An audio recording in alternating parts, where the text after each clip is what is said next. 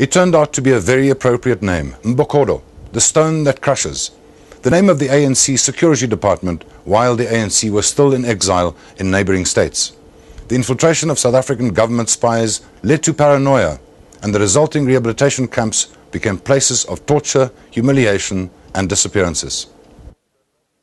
George Dube's first run-in with ANC security was when he complained about food and conditions in camp. He ended up in the infamous Quatro camp at Quibaxe in Angola under suspicion of being a spy. We're doing hard labor, that you work with a pick or a shovel from morning to sunset, or else you chopping wood from morning to sunset. Hot as it is in Luanda, I think you know that it's a hot climate. Then, after all, you don't have water to wash. You don't have a pump here. The water comes with the tank. It's for the officers, for cooking and for washing. We used to spend a month or two without washing. We were being beaten almost every day, working there. We were always swollen eyes and swollen mouths, and swollen buttocks. Because we were being beaten with these sticks of coffee trees. So I was taken to that room about 11 o'clock. There I was beaten at night. I was beaten, my brother. They told me to strip.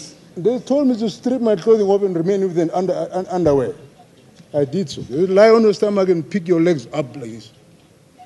Shoes, the boots out, pick my legs up. Then they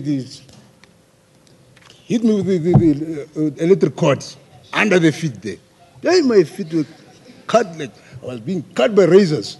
Kunyamane Ranyaka was an MK cadre who disappeared mysteriously. His brother, Molekwane, has received conflicting statements from the ANC and is still seeking answers. I'm bitter, very bitter.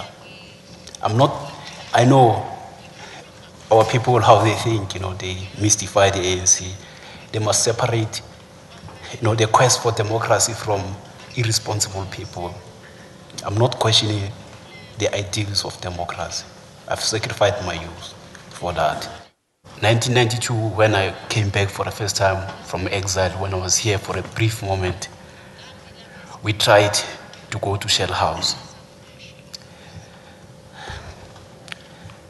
These people, they acted the way I knew they act, because I was in Tanzania. I know how ANC officials act. You see, if you are a rank and file person in the ANC, you're nothing. You see, we used to call ourselves in Tanzania rank and swine. You'll forgive me for saying that. That's why I was not surprised. Towards the end of the third week of the Truth Commission hearings, journalists wondered how these two men, who sit and listen to every word of disturbing evidence, cope. You know, the Archbishop and I are the only two that are attending every day of every hearing for the 4 weeks.